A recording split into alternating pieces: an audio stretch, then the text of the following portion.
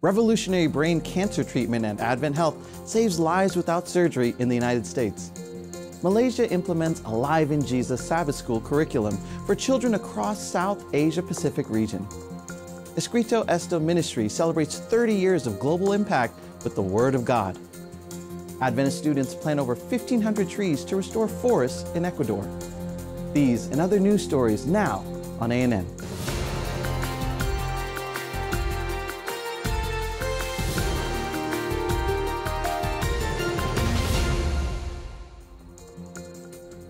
We begin this edition of ANN with news that brings new hope to patients and their families.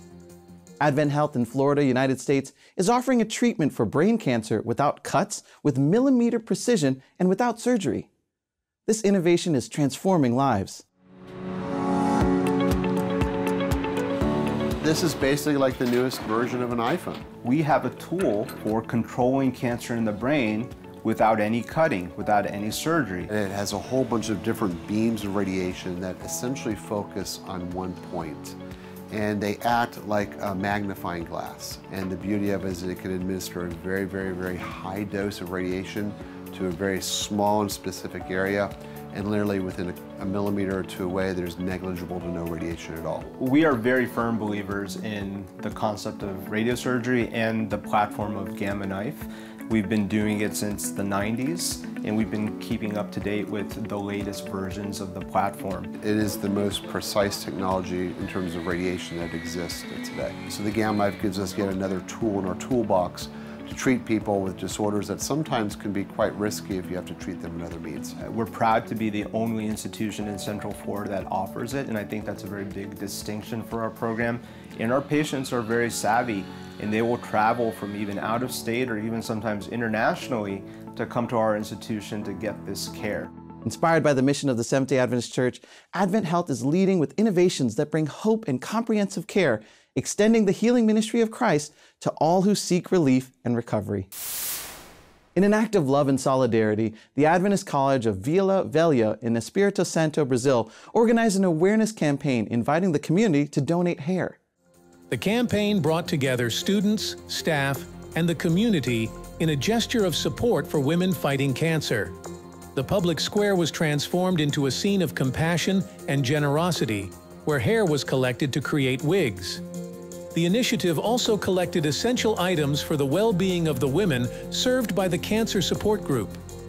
With over 90 donations, each strand of hair carries a story of empathy and strength, intertwining the lives of the donors with the recipients. The campaign reaffirms the Adventist College's commitment to service and love for others.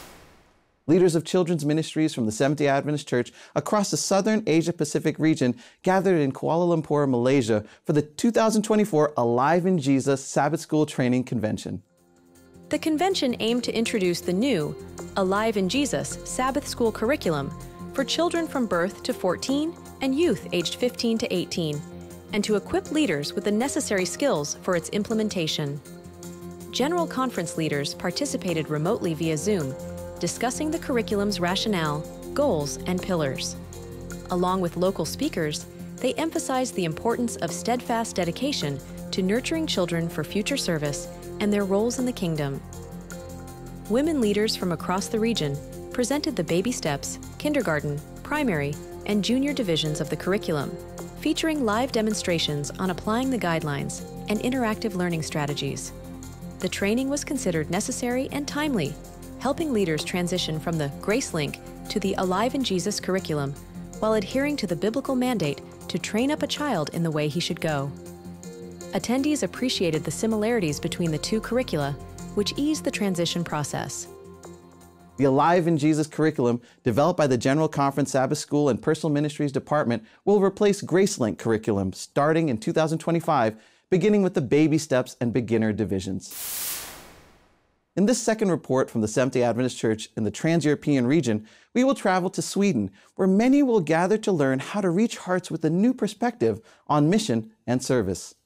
But first, let's stop at the ancient Roman constructions in Pula, Croatia, where the Helping Hand Center offers support and guidance for mental health. 1,300 miles south of Moss is the city of Pula. situated in the northwestern region of Croatia, best known for its many ancient Roman buildings. On a busy, narrow street is another shopfront, the Helping Hand Counseling Center. We have put emphasis on physical health because we thought this is going to be the key of our work, the focus of our work. But then it transpired that actually there is much more need in relationship to mental health. Yeah. And I mean, it was very interesting, and addictions as well.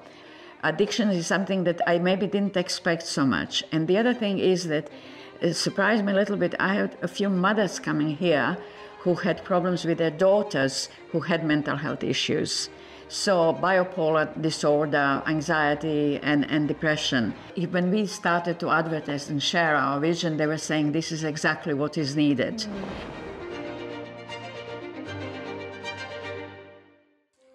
A frequent visitor to the Trans-European Division in recent years has been Katja Reinhardt, General Conference Associate Health Ministries Director. With training conducted in the Baltic, Adriatic and Southeast European Unions, the most recent cohort was held in Sweden on the campus of Lifestyle TV. The mission? To introduce a new paradigm for health ministries called lifestyle coaching. And I think Jesus came to do that. With his disciples, he did that. He kind of helped them see a new way of ministry, a new worldview of reaching people in mission. And this is kind of like we're trying to do with coaching, trying to get people who are passionate, zealous about health and health ministry, and use their passion and knowledge, but really look at it from a different perspective to be able to be more effective. We've just recently accepted the call to go to Greenland as career missionaries with the Adventist Frontier Missions, who mainly focus on the unreached. We see a great fusion between the needs in Greenland and the skill set that lifestyle coaching offers. And what I particularly liked very much was we tried out health coaching or like lifestyle counseling on a very small scale, and it helped us to connect with people on a personal level, and it was very fruitful. So since that time, we were eager to learn more to be more professional in this area. What a joy to see that the health ministry is reinventing itself to advance the mission of reaching those who seem unreachable. In the next series report, we will show how the Adventist youth are engaged in regions of secularized Europe where they may face challenges related to faith and religious identity. Escrito Está, the Spanish language ministry of It Is Written, marks 30 years of ministry this year. Escrito Está is currently the most widely aired Spanish language television program of the Seventh-day Adventist Church. Initially focused on the Latino population in North America, Escrito Está quickly expanded globally and now has a prominent presence on national television stations in several Latin American countries. Current speaker and director Robert Costa emphasized the ministry's extensive reach, stating, "Media has no limits and the gospel has no barriers," and noting that Escrito Está has viewers in 142 countries. Every year, Escrito Está produces 72 half-hour programs and 365 daily devotionals. These programs are seen worldwide on television, YouTube, and other social media channels. As a result, an average of 1,100 new subscribers join the Escrito Está YouTube channel every month. Reflecting on the 30th anniversary, Costa said, "30 years is a real miracle, but the greatest of miracles are those hearts that are transformed by the power of the Holy Spirit."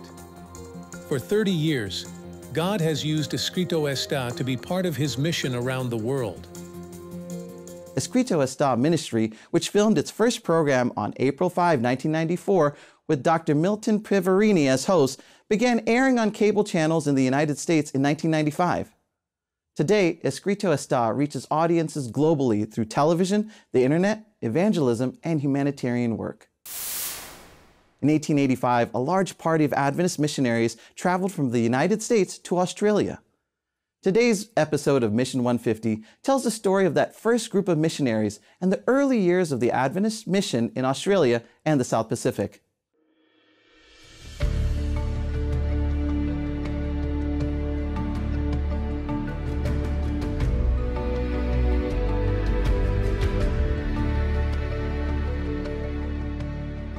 Welcome to another episode of Mission 150, the podcast that tells the story of Adventist mission, its past, its present, and anticipates the future. Thanks for joining us. I'm David Trim, your co-host. I am Director of the General Conference Office of Archives, Statistics, and Research. And I'm Sam Nevis, the Associate Director of Communication for the General Conference. We'll be your hosts. Joining us today is Dr. Barry Oliver. Dr. Oliver is a very experienced historian and church administrator, originally from Australia, though he served as a missionary in the South Pacific.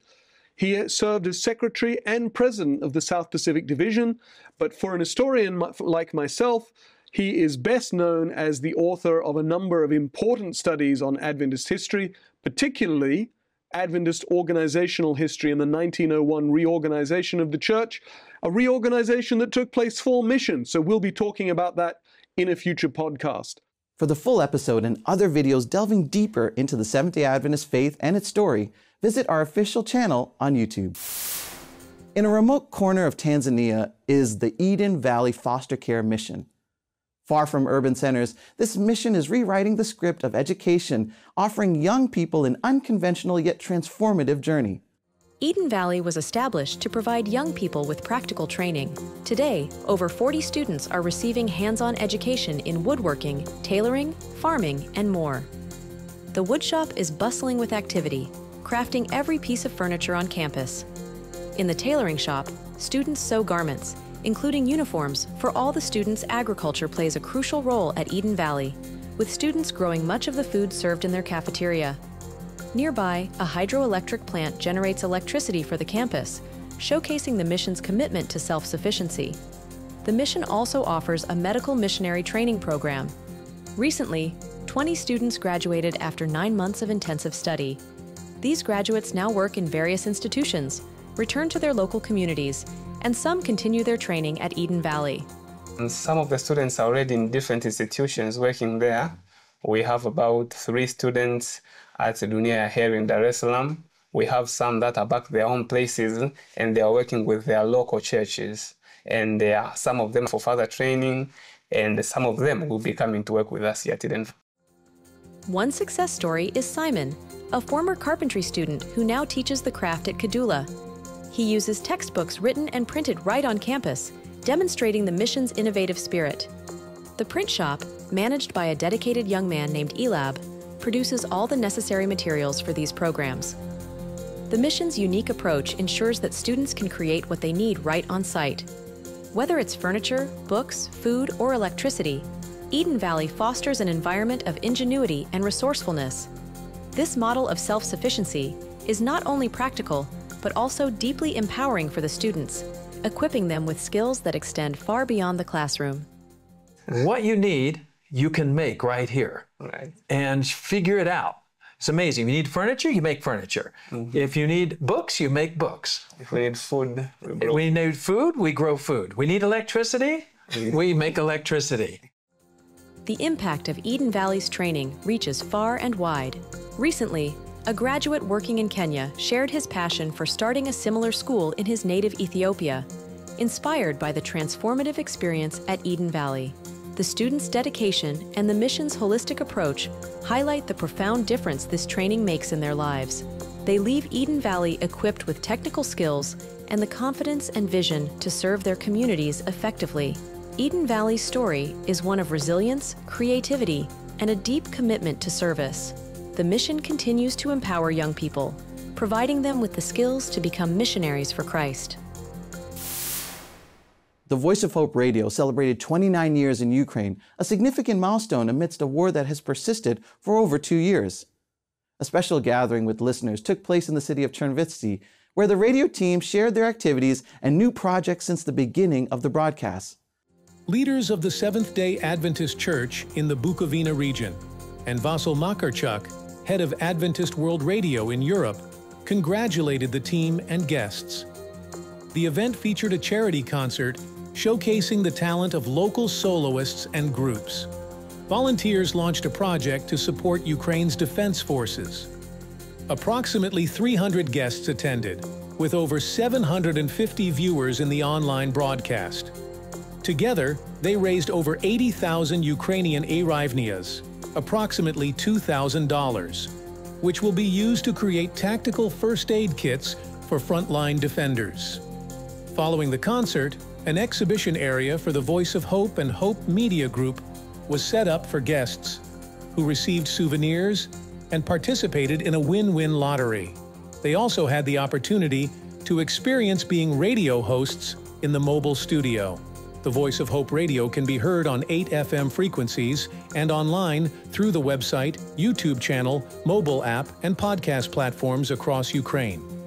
Currently, it offers 12 hours of daily live broadcasts, inspiring listeners with Christian content and interaction. May the celebration of these 29 years of the radio remind us of the power of the gospel message of hope in Jesus, and may the radio continue to be the voice that guides the country toward better days. Let us continue to pray for peace in Ukraine. Meet Perry from Melbourne, Australia. After fracturing her leg, she was out of work for 18 months and didn't know where her next meal would come from. That's when she discovered the Adventist Development and Relief Agency, ADRA. Now, as a volunteer for the Adventist Humanitarian Agency, she helps people like her with food and emotional support. Life changes very, very quickly. I had a very comfortable job and I was due to have a promotion. And unfortunately, I had a fall at home and I fractured my right leg. And it took 18 months for me to recover from that fracture. My name is Perry and I'm from Melbourne. We spent the next 18 months living off our savings, and it got to the point where we just could not live anymore, and I had to try and find help. And that was one of the hardest things I ever had to do in my life, was to ask for help. And we ended up coming here to ADRA. And I came in here in tears and left with food and a smile on my face and a full belly that night. And that made all the difference. Unfortunately, not long after, I was able to return to work in a new job. My partner had a stroke, so I'm his full-time carer now. So originally we came to ADRA because we needed the food support, and then I decided to become a volunteer. And I still get the food support, I still get the emotional support, but I'm able to give that back to others. And now the cost of living going up, our clientele has doubled, if not tripled. And people are really embarrassed asking for help because, you know, yesterday they were fine, but today they're not. I've been there, I've felt like a failure. I've felt like, what do I do tomorrow? You know, am I going to lose everything? And that's how a lot of them come here.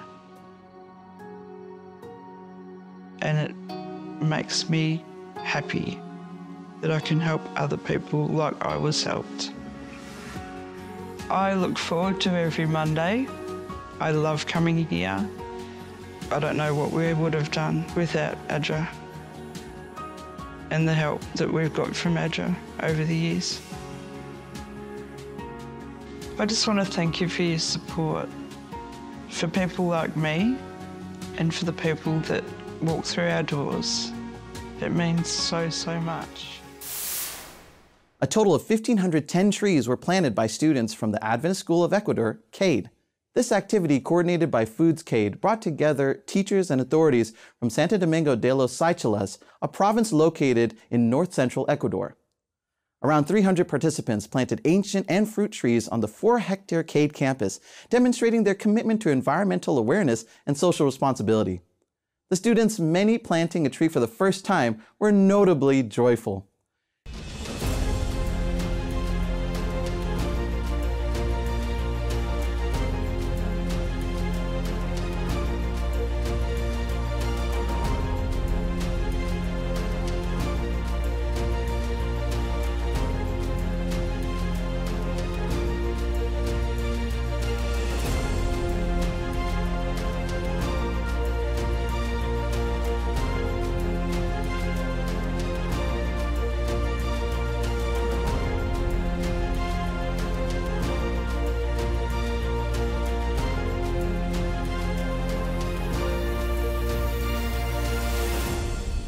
The activity marked the beginning of a fruitful collaboration, highlighting the positive impact of Adventist institutions on the community.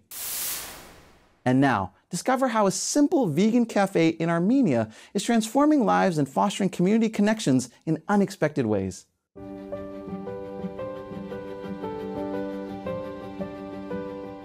Narek regularly greeted her neighbor, Anahit, in the mornings on her way to work. They would often stop to talk, and their friendship grew. One day, my neighbor told me that a new cafe was opening. It was a healthy vegan cafe called Dr. Veggie. I was interested in it because I love living a healthy lifestyle. I work at a bank, and it was near the cafe. So every day I had lunch there.